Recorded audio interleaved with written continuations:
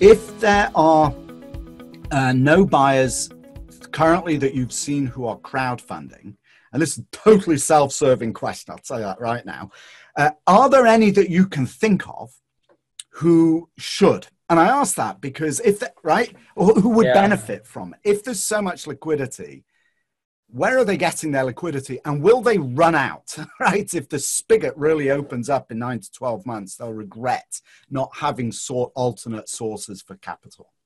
I certainly think, if you go back to product type, that I can tell you there's all kinds of people that are raising funds for hospitality and hotel. So I think anyone that has any expertise in crowdfunding, either with a hotel, teaming up with hotel buyers or things like that, I think that's an area. I also do think there will be some aspects of multifamily, and I know there's been crowdfunding in multifamily from the point of view, just because, ultimately, look, this will correct. And as a good old friend of mine in Washington, D.C., who owned 4,000 apartment units, used to always say, in his whole lifetime, he's never had apartment buildings go to 75% or less vacant.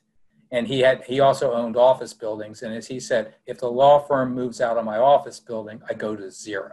So multifamily is always a very good and safe. And also, I think individual investors can understand multifamily better, the dynamics of multifamily. Is Amazon going to take over the world? I don't know. It seems like it, but it's harder to understand that. Will work at home be 5%, 10%? What happens if it's 20%?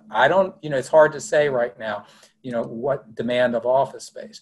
Will we go back to the movie theaters? Yes. Will it be or will we all start watching at Netflix? I don't know. It reminds me of a drive-in movie theater that I saw 30 years ago in Cape Cod, Massachusetts, and it was for sale. And I said to myself, I should just buy that and hold it because it was cheap. And now people actually go to drive-in movie theaters for concerts and for movies. So it's so hard to predict some of these things. So I would think those two areas, certainly hospitality and retail and multifamily.